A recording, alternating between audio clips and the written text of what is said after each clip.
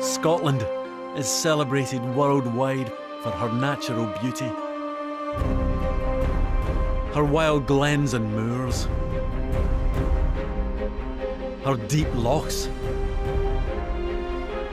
Her rugged mountains and magnificent coastline.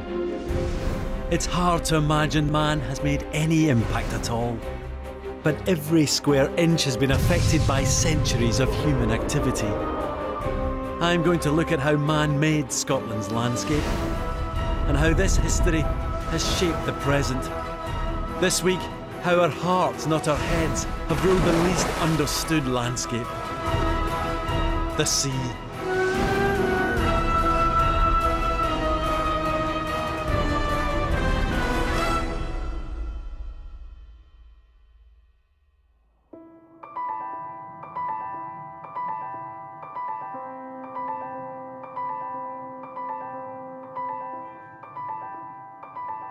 Out of sight, out of mind.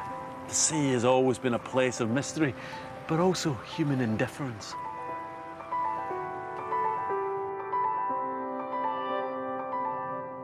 For most of our history, the world beneath the waves was largely unknown. An alien landscape. We saw the sea in simple terms, as an endless and plentiful resource that would never run dry.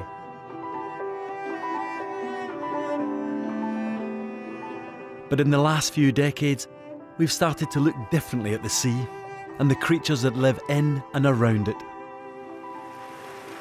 And some of the very animals that we once hunted to the verge of extinction are now protected and transformed into environmental icons.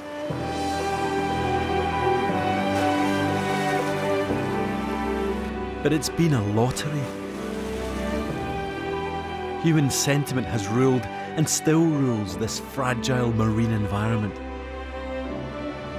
And it's the fickle nature of public pity that has decided their fate.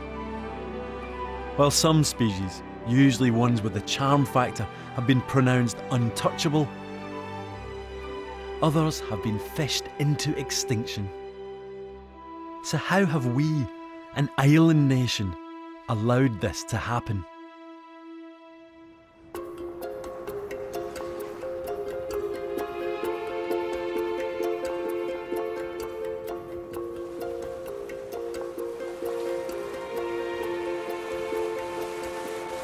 Man has lived by the sea for thousands of years. But we didn't always exploit its vast resource of fish.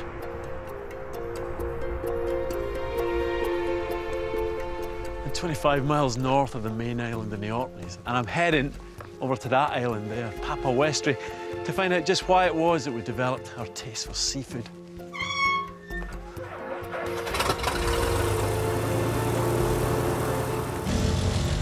I'm taking the plane for the short haul, a distance of just 1.7 miles.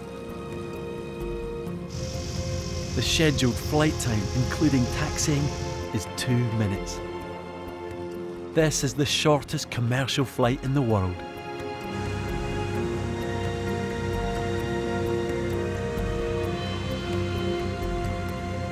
The earliest Neolithic inhabitants arrived here 5,000 years ago. But it wasn't until much more recently that we started to take big catches of fish from the sea.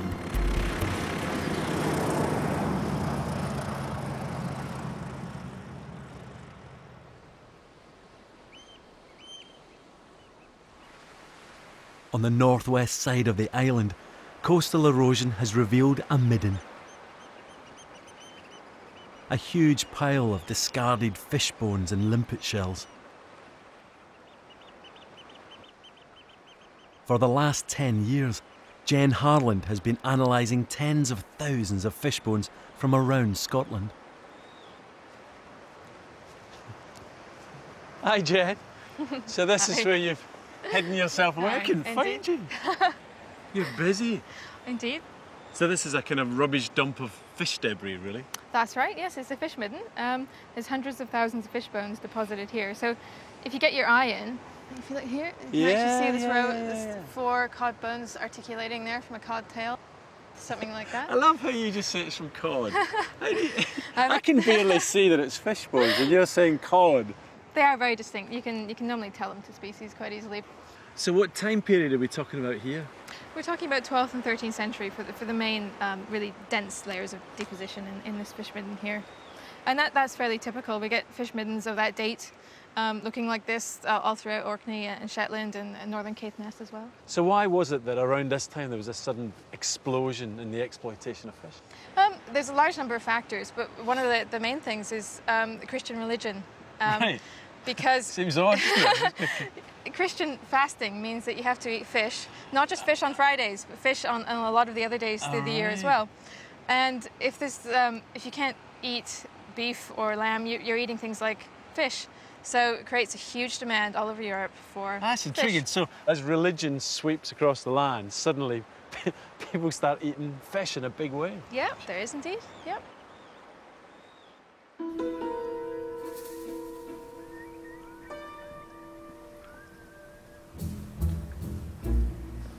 During the 13th century, there were roughly 140 holy days per year when the eating of meat was banned.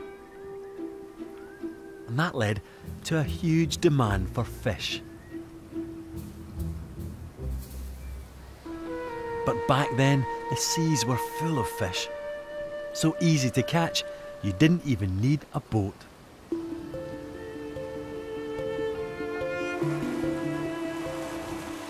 Most people driving by don't even give a second glance to this rather ordinary looking pile of stones, but although no one really knows how old these are, they are sure that they were used to catch fish.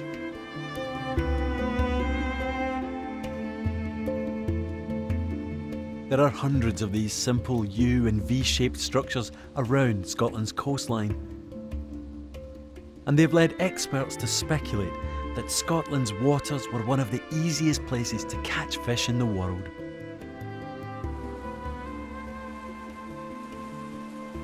The waters were so rich that shoals were herded like sheep into these traps at high water. And when the tide went out, the fish were trapped by either nets or wicker gates.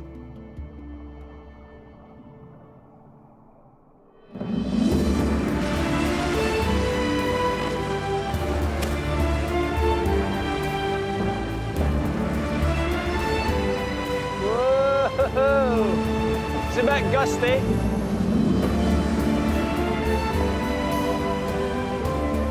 It's hard for us to imagine what the waters around Scotland would once have contained. So much has changed since back then, but the variety of sea life around our shores was staggering.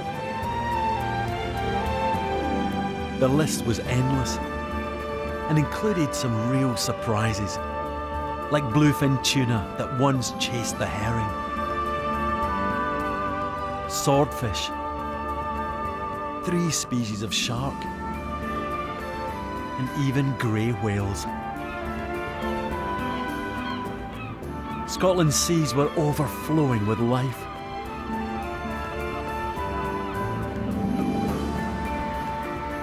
And with some of the largest seabird populations on the planet, Scotland's waters were as rich in birds as they were in marine life. The reason why our marine habitat was so rich is partly explained by geology. The British Isles sits at the edge of a continental shelf which plummets from 250 metres to oceanic depths of 2,000.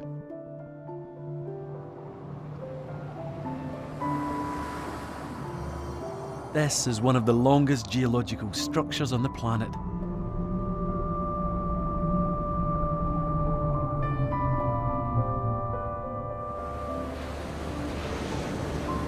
Every winter, storms mix nutrients from the seabed deep below with surface waters.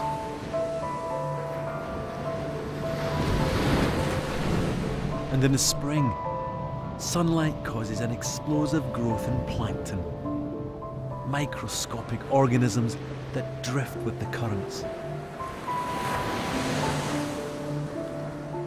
Scotland's seas are some of the most fertile on earth.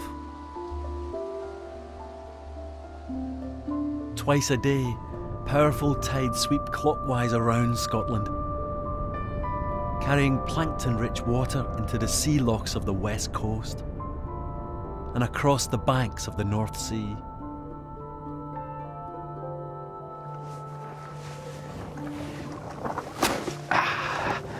You know, a single bucket of Scottish seawater might contain as much as 4 million tiny plants and animals.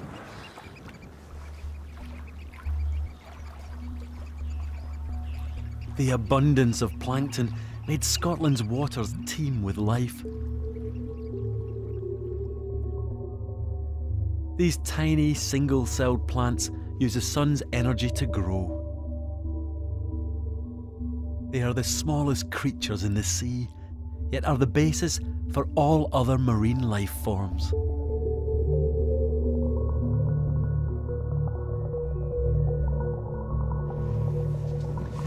Vast armadas of fish, including sand eels, squid, herring, would feed on the plankton, and in turn their food for cod, salmon, puffin, seals, and ultimately, man.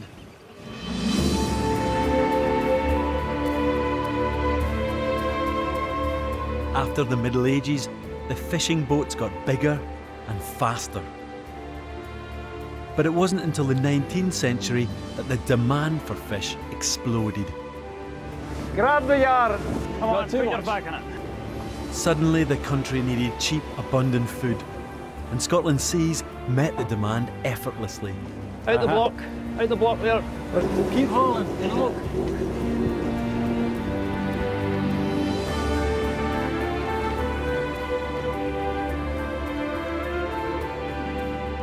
One of the most prolific species was herring. Vast schools would reach the shores of Britain in a series of waves. And as the herring chased the plankton, the fishermen chased the herring.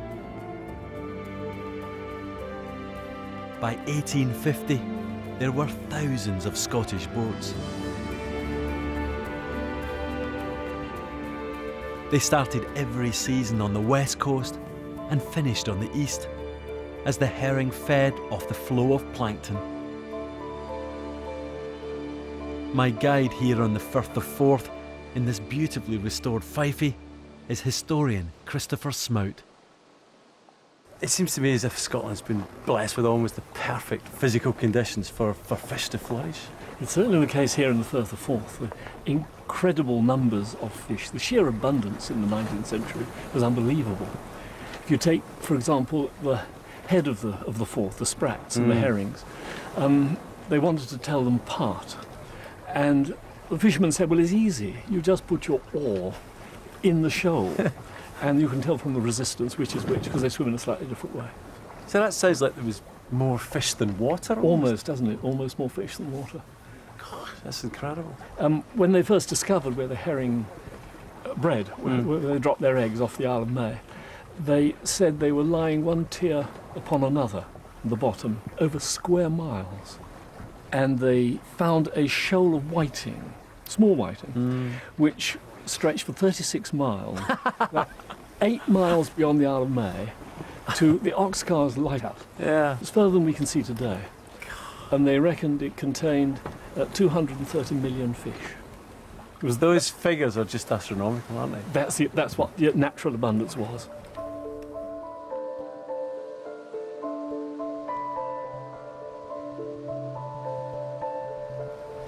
Herring was caught in drift nets like these, which would hang down from these floating buoys, and the fish would be caught in holes. It's a really simple but effective technique that's been around since the 13th century. Thousands of miles of drift nets were set every night among the North Sea herring schools during the mid-19th century. But at around the same time, a new method of fishing caught on: trawling. It caught fish of every shape and size. Up until this point, fishing had been on a modest scale. Trawling changed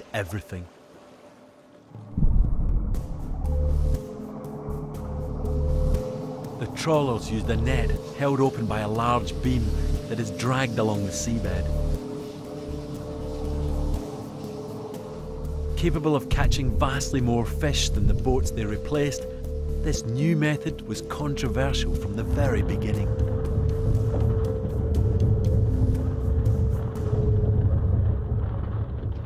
Very soon after trawling became widespread, the traditional drift net fishermen noticed that rich fishing grounds were being cleaned out in just one season.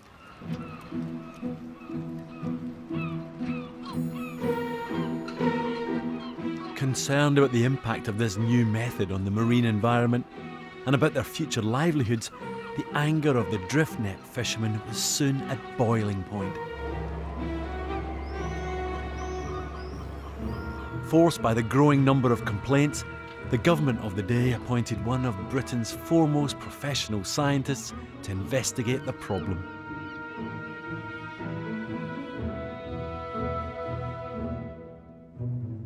Thomas Henry Huxley was himself a bit of a catch. He was well connected, rubbed shoulders with Charles Darwin, and was paid handsomely for his work on the state of British fisheries. Huxley's commission toured Britain, taking evidence from hundreds of witnesses. Can I get a pint, please? He was, however, a landlubber, and rather than go to sea to gather evidence, he held the fishermen's accounts in town halls and hotels.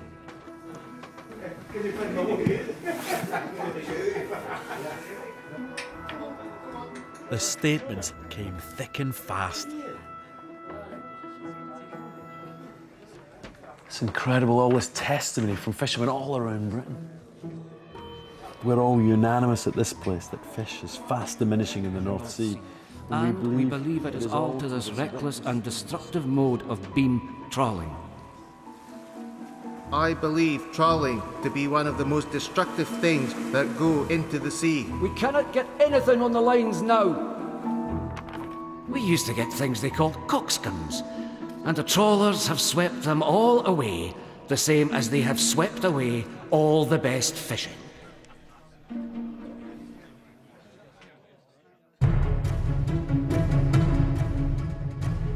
But the fishermen's concerns fell on deaf ears. Huxley's commission coincided with the advent of steam trawling. A technological marine revolution was underway. Freed at last from the restriction of the wind, steam-driven boats could voyage further afield.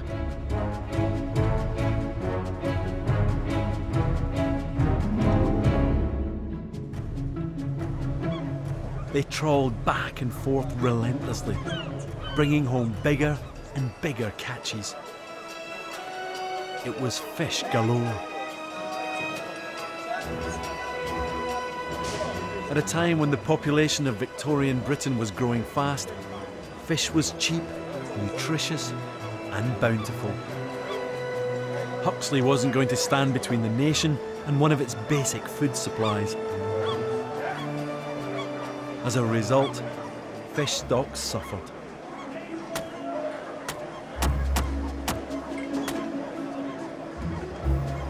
But the complaints and protests about the destructive nature of trawling didn't go away.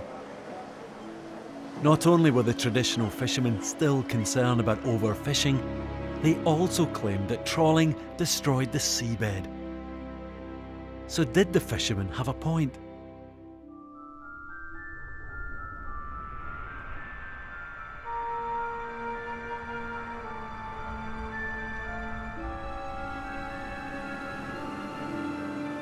To find out what effect trawling has had on the seabed, I've come to Scotland's west coast to meet Jason Hall-Spencer. As well as being a marine biologist, Jason is an experienced open water scuba diver. Today we take underwater exploration for granted, but back in Huxley's day, the seabed was largely unexplored.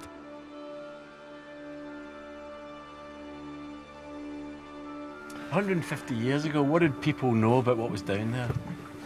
very, very little because they couldn't see the seabed. There was no fisheries science and people hadn't invented the scuba gear that we're wearing.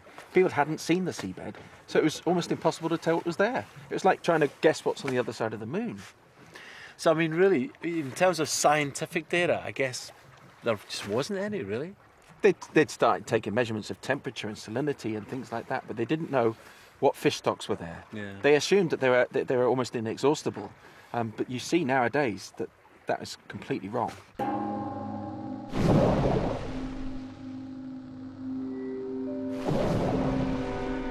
During Huxley's investigations, one fisherman told how the awful signs of destruction brought up on deck by the trawl was enough to make an angel weep. I'm starting to understand what he meant. It's like a barren desert. No, tiny bits of life really here and there, but this just shows what a century of fishing could do to seabed habitat types. What you can see around us is very little that's old, and what's here, many of the shells, for example, are broken. And there's none of the rich variety of life. Organisms that are fragile and long-lived are smashed up by the effects of the heavy gear that drags across the seabed. It leaves behind a desolate scene.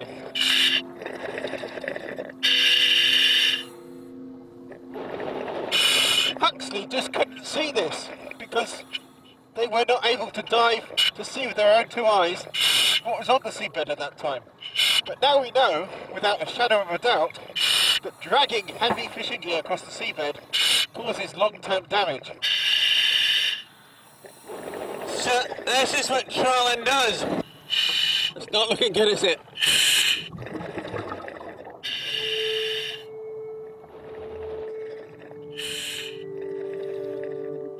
Keen to show me what much of the seabed would once have looked like, Jason led me to a small area that has escaped the ravages of industrialised fishing.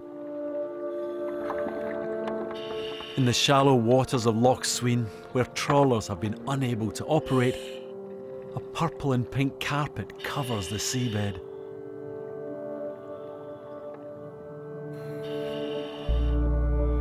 Known as Scotland's coral, merle is a calcified form of seaweed. After the vast expanses of mud and gravel we've just seen, this is like entering an underwater paradise.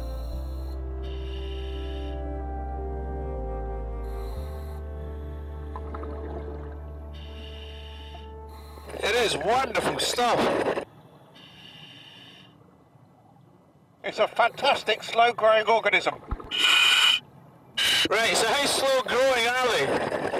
It only grows 1 millimetre per year. Very, very slow-growing. Wow, that's quite slow. They look absolutely stunning. I had no idea. I mean, this is just a few metres offshore, and look at it. Fantastic. Yeah, if you just look at these lumps and look carefully, you can see hundreds and hundreds of species living amongst the cracks. There's so much life just within my hand here. Probably 100 species all crawling around. It's just pretty incredible. I'm so pleased there's some areas like this left. You can see how fragile this stuff is.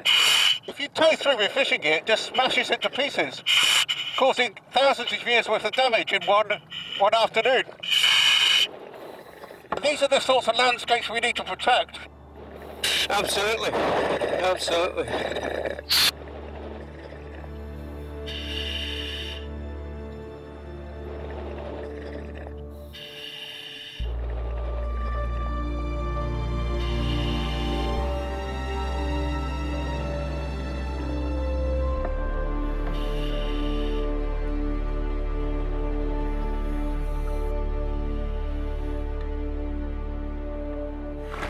It's incredible to think that much of Scotland's seabed was once covered by that beautiful carpet of merle and coral, and that just over I guess a century of trawling has decimated those habitats, and with them the fish stock that they've depended on.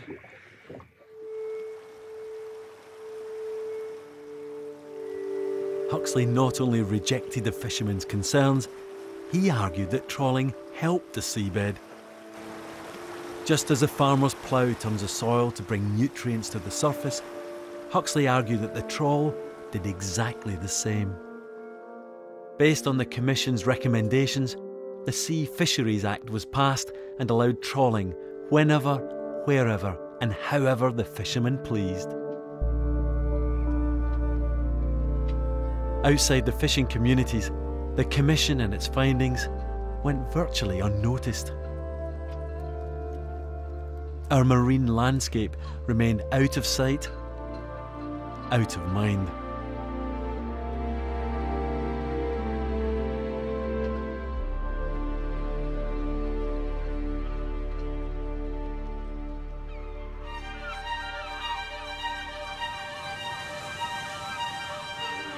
Meanwhile, above the surface, Scotland's 11,000-mile coastline is as rich in seabirds as it once was in fish.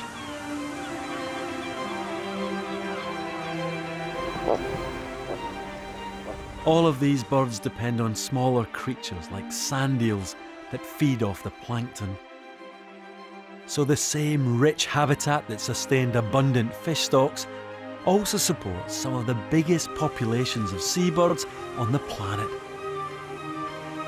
Today, Scotland's coasts are home to over 5 million birds. That's nearly half of all the seabirds in Europe. And one of the main reasons for this abundance above the waves is that seabirds and their breeding sites are protected by law. So why is this?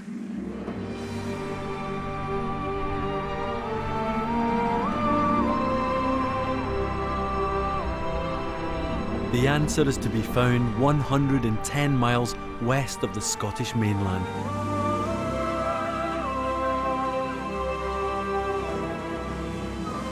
The remote islands of St Kilda.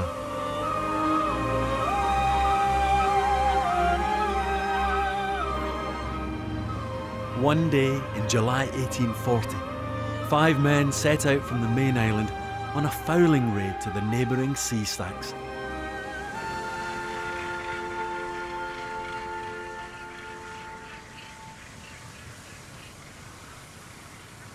For St Kildans, seabirds were absolutely fundamental for survival.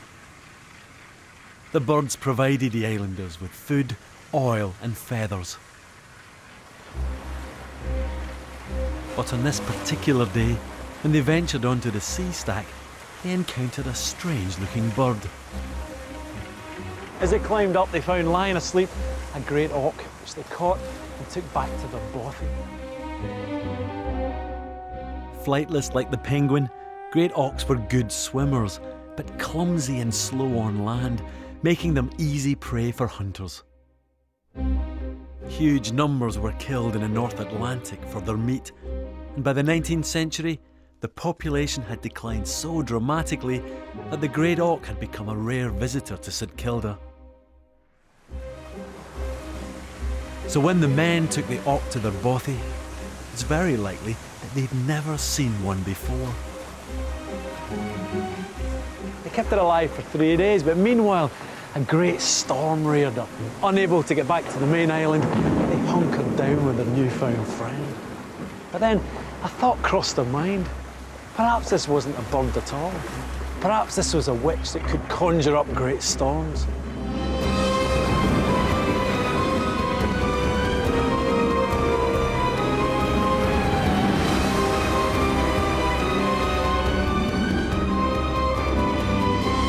Decided to kill the bird.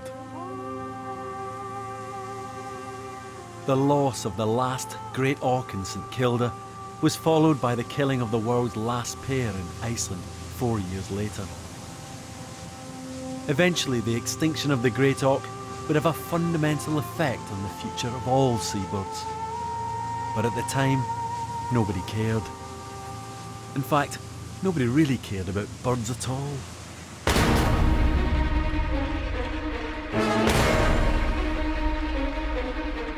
Back on the mainland, they weren't killing seabirds to eat.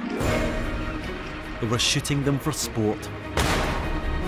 In the late 19th century, cheap shotguns created a revolution in the affordability of recreational killing. And ordinary tourists were able to take part in shooting trips, which they did all over Britain. At the Bass Rock in the Firth of Forth, even the Prince of Wales, future Edward VII, took part. He went there in 1859, and it was reported the Prince enjoyed some shooting and brought down a number of gannets.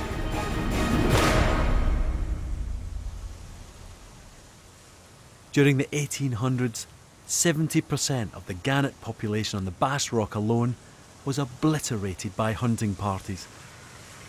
And there looked as if there was no end to this meaningless slaughter.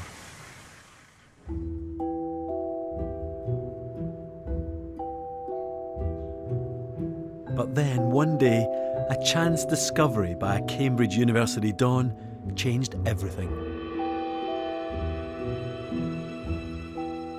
Professor Alfred Newton received a box, and inside he found the bones of an extinct bird. It was a great auk. It seems so obvious now, but it dawned on Newton that if the great auk could be hunted to extinction, then the same could happen to every living bird on the planet. He decided to act. Newton inspired a new thinking of conservation. He was so appalled by what happened to the great auk that he started a campaign to stop the killing of seabirds by their nesting sites. He began by targeting ladies who wore seagull feathers in their hats. The shooting of seabirds wasn't just for pleasure, it was also big business. The populations of great-crested grebes and kittiwakes had been decimated for their plumage. It was going to be a difficult campaign for Newton. One determined academic versus the plume trade, as well as unthinking trigger-happy sportsmen and members of the royal family. The odds seemed stacked against him. But Newton's strategy cut across the class divides. He appealed directly to the human heart. In a speech to fellow scientists, he warned, "Fair and innocent as the snowy plumes may appear in a lady's hat, I must tell the wearer the truth. She bears the murderer's brand on her forehead." Moved by the plight of young birds left to starve on the nests after their parents had been shot for plumage, British women turned to fruit and flowers rather than feathers. Newton had taken a must-have fashion accessory and made it deeply unfashionable. Newton's campaign was a success. His actions led in 1869 to the first ever conservation law, which banned shooting during the breeding season. Newton's campaign also paved the way for the founding of the Royal Society for the Protection of Birds. These crucial first steps had moved the public to change their attitudes to seabirds. The birds were far from saved, but it was a start.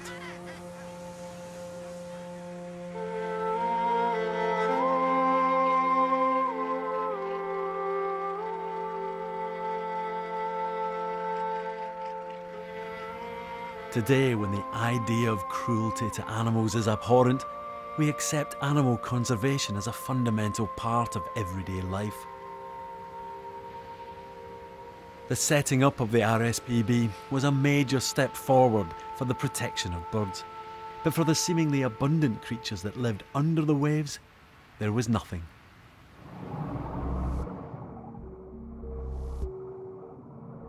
Here, the story continued to be take, take, take. As the technology and efficiency of finding and catching fish improved, come the 20th century, virtually every species became a target, however small or however big.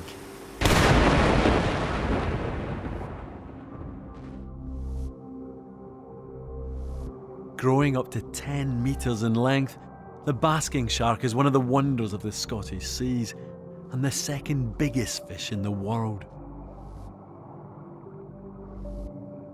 The sharks feed on plankton concentrations near the surface, filtering up to 1,800 tonnes of water every hour through the cavernous jaw.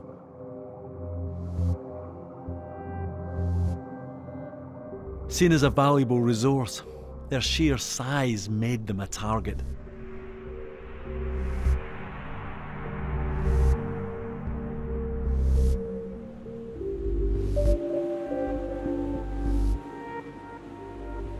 The waters around the tiny island of Soy, off Skye, became a killing ground on a grand scale.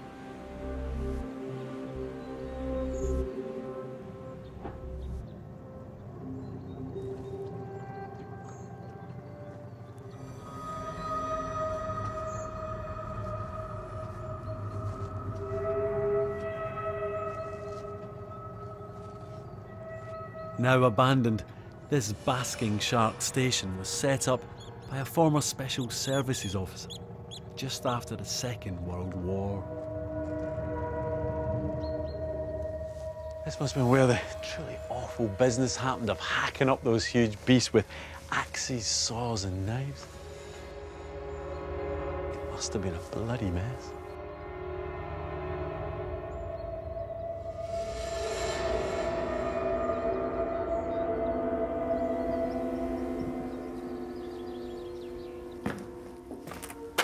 These pickling tanks were used to store the shark's flesh before export abroad, mainly to starving Germans in British-occupied Germany.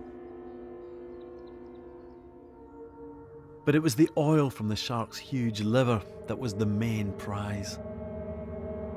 At a time when dairy products were strictly rationed, shark oil was an essential ingredient for the butter substitute, margarine. It's just so odd to think that all this carnage took place in such an idyllic setting, set against the backdrop of the Coolin Mountains. It just seems so peaceful here.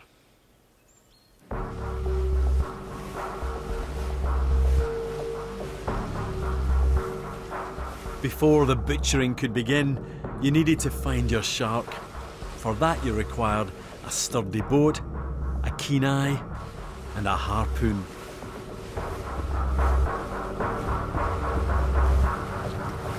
The basking shark was a tricky target. The helmsman and the harpooner had to work hard to keep the boat close to it. The gun itself was positioned here in the bow where they could get a really good shot. We designed harpoons like this with these retractable barbs. Basically once that went in, there's no way it was coming out.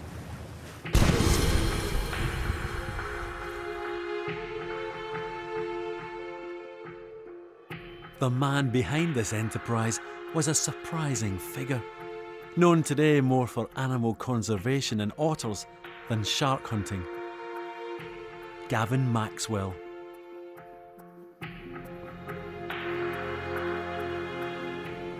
Grandson of the Duke of Northumberland and brought up on the hills of southwest Scotland, Maxwell spent much of his youth stalking wild game and was an expert shot. At sea, he proved to be as successful a fisherman as he was a hunter of game. He and his crew killed hundreds of sharks. But he was a poor businessman. Maxwell never turned a profit, and the ill-fated endeavour lasted just 3 seasons. The only good thing to come out of the venture was his first book, which became a critically acclaimed hit. There are moments in this book where you glimpse Maxwell the conservationist rather than Maxwell the hunter. Like this quote where he's talking about the ethics of their killing methods. All this harpooning has its unpleasant side, no matter how much it may be forgotten in the excitement of the moment.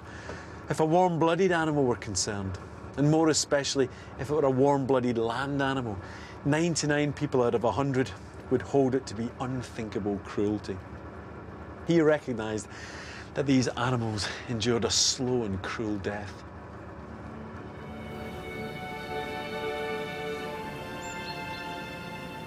Maxwell's experiences changed him forever. A few years later, he embarked on a project of a different kind.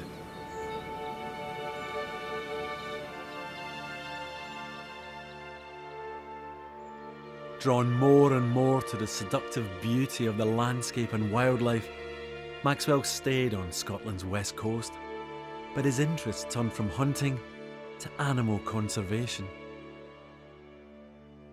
In 1960, Maxwell published Ring of Bright Water, an autobiographical account about how he raised a wild otter. He shared his food, home, and even his bed with the otter, which he called Midge. Their adventures together touched the hearts of readers, and the book became a bestseller.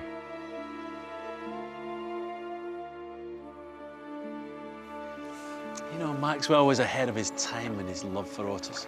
In the 1950s, most people still considered them a pest that ate too much fish and should be exterminated. What transformed this perception was Maxwell's writing about the human qualities of this wild animal.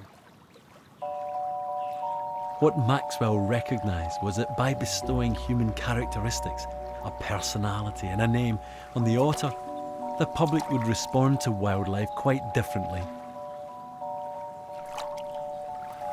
During the course of the 20th century, it was also human sentiment that was to transform the fate of another marine animal from near extinction to a global environmental icon.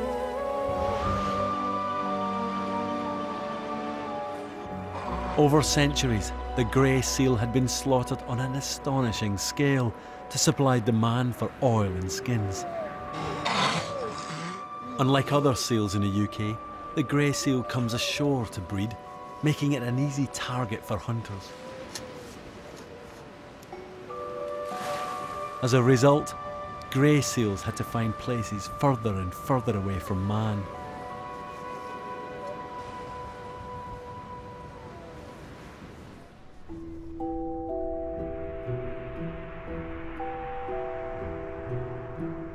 North Rona is a small uninhabited island 50 miles northwest of Cape Wrath.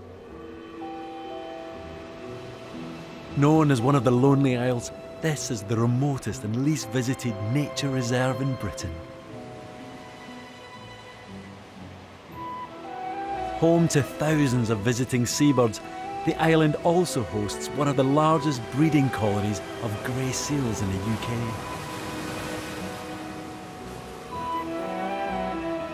It was here in 1938 that Frank Fraser Darling, an eminent ecologist, carried out the first ever in-depth study of grey seals. Fraser Darling had quit his comfortable salaried life working in animal genetics in Edinburgh, uprooting his wife and 8-year-old son to travel to North Rona.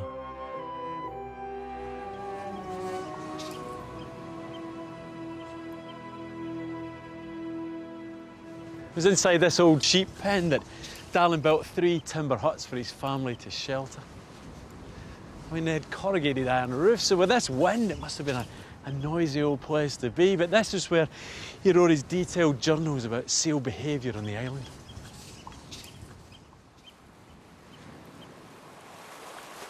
Darling studied the social and breeding behaviour of grey seals, but during the research, he also observed that seals have a great deal in common with human beings.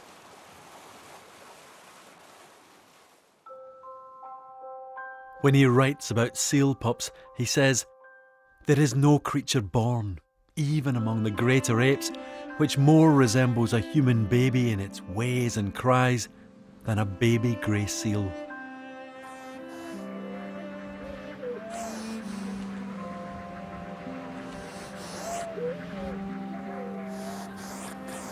There's no denying the appeal of the seal pup.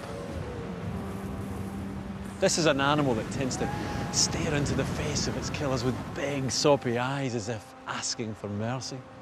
It's one of a handful of species with the X factor, that innate ability to tug at the heartstrings of the world's most sophisticated, dangerous, illogical omnivore, us.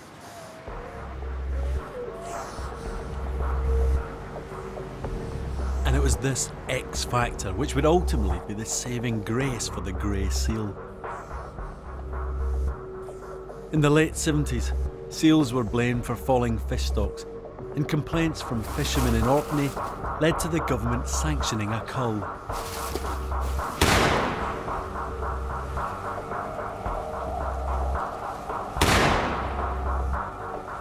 In Gavin Maxwell's day, just 40 years before, a brutal event like this would have been less conspicuous. But when images of seal culling were broadcast into sitting rooms up and down the country in 1978, there was a public outcry. Nature's future was about to be determined by human sentiment. Another reason for the public outcry was the appearance of a fledgling but determined conservation group. The Greenpeace Foundation had made their name trying to stop the killing of whales on the verge of extinction. Now, they turned their attention to the Orkney seal cull.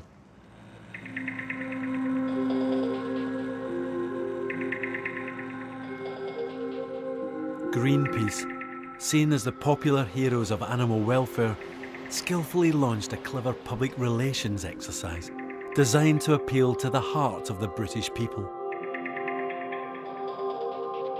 They fed the press and media with images from around the world of man's brutality to seals, as well as questioning the accuracy of the scientist figures used to justify the seal killing.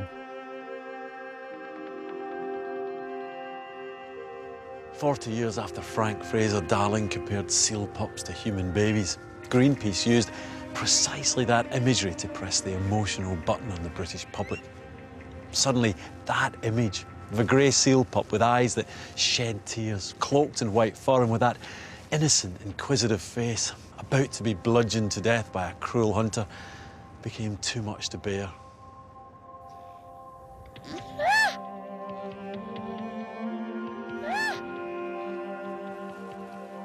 The Greenpeace approach worked. Downing Street received 14,000 letters in protest and announced a halt to the cull. An opinion poll at the time revealed that a huge majority of the protesters weren't aware of any of the arguments for or against. They just wanted the killing stopped. It would seem that the emotive power of the seal pup had won the day. Before the 20th century, man's response to the grey seal was to use it as a resource for food, for oil, its skin for waistcoats and sporrans. By 1978, the grey seal had been embraced as a treasured part of our natural heritage, our very first environmental icon and a powerful eco-symbol.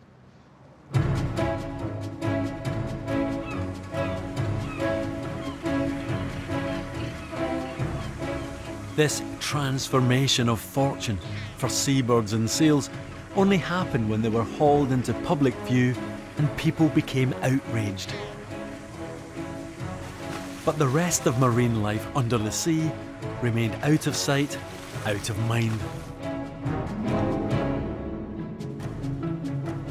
Over time, the sheer quantity of fish taken from the sea by trawling began to have dramatic effects on fish stocks and the wider maritime environment.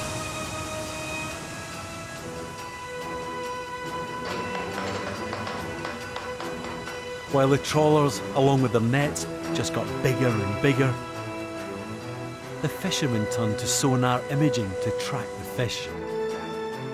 There was nowhere left to hide. As fish populations began to plummet, we did try, through EU quotas, to turn back the clock. But we didn't try hard enough.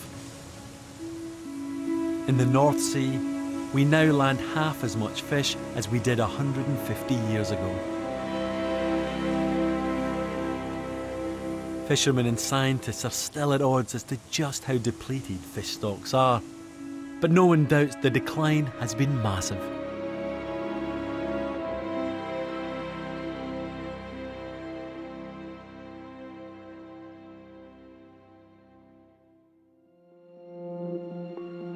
And it isn't just fish stocks on the east coast that have suffered. It's the same story in the west. Loch Fyne in the Firth of Clyde was once known for its abundance of halibut, cod and herring. Today, they've almost all gone, as have the communities and livelihoods that have depended on the sea for centuries. A result of too many boats, with too much technology, chasing too few fish. This fish finder tells its own story. This is showing you a picture of the seabed, so you've got the depth going down there, and as you can see, the seabed, not much left. Ruth Thurston is part of a team of marine biologists that have been looking at the state of fisheries in the Firth of Clyde. I mean, I'm amazed. This is Loch Fyne. This is one of the great fishing grounds. Yeah, and it's absolutely... We've been looking at this for minutes and nothing's come through. Mm-hmm. Yeah. It's very different to how it used to be.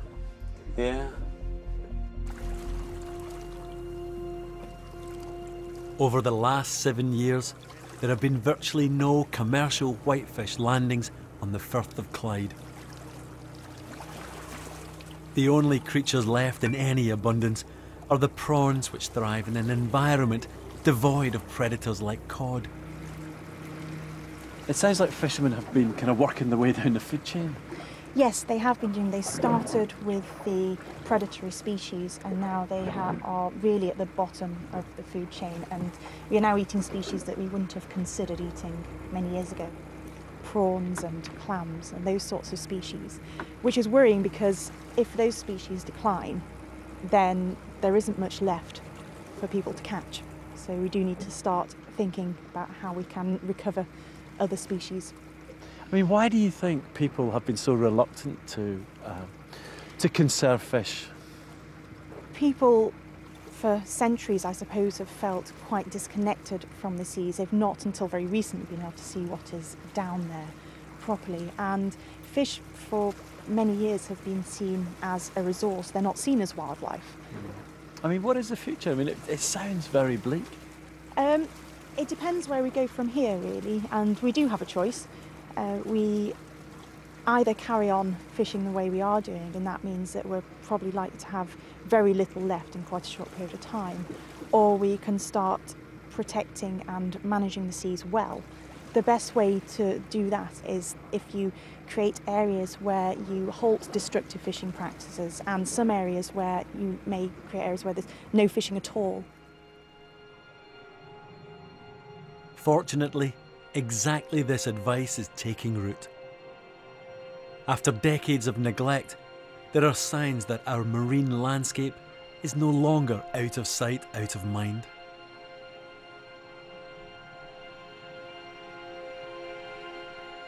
As part of a UK initiative, Scotland's Marine Act came into law in March 2010, promising to create a series of protected areas around our coasts. And there is one such area in Scotland where this has already happened. Concerned about the damage caused by the trawling community, campaigners on the island of Arran spent 15 years lobbying government for a no-take zone, a designated area of sea and seabed from which no marine life can be removed.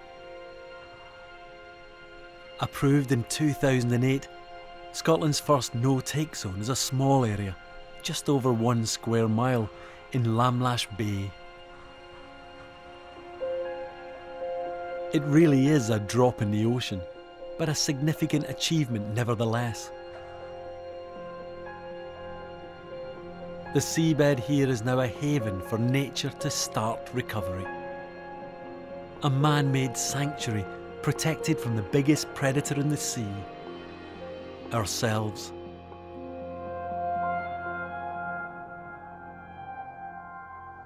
We have an island of less than 5,000 people, yet nearly 2,000 of them have joined coast. Howard Wood, a local resident and recreational diver, is one of the figures behind the groundbreaking project.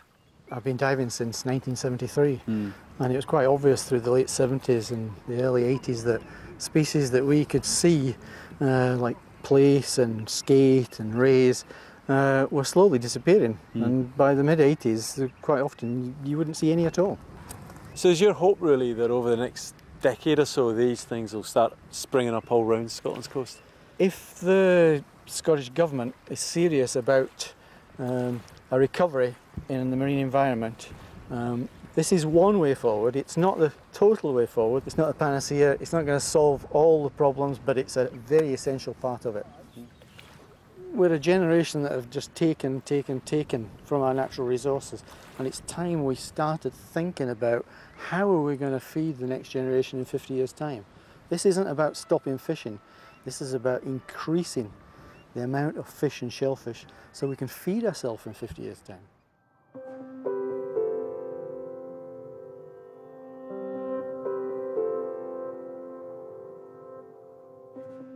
Lamlash Bay is one of only 3 tiny protected marine zones in Britain. And as the seabed takes many years to recover from 2 centuries of trawling, it's too early to see big changes yet. The human heart has played a powerful role in the fate of certain marine animals, creatures with the X factor.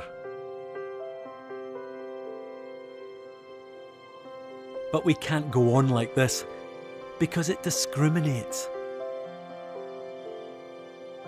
You can't leave the destiny of marine life to the whims of human sentiment.